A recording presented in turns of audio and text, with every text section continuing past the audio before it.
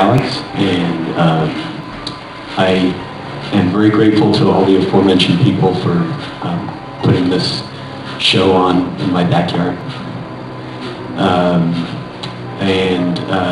I've been to retreats in the past. This one had a little bit of a different flavor for me. It seemed like it was a little bit more geared toward kind of putting your money where your mouth is. Others I've been to have been probably more geared toward silence and you know, with some talking about what we want to do, how we want to get to where we want to go. And this seemed a little bit more geared towards actually doing it. So I'm very appreciative of that. And I actually came somewhat close to not coming.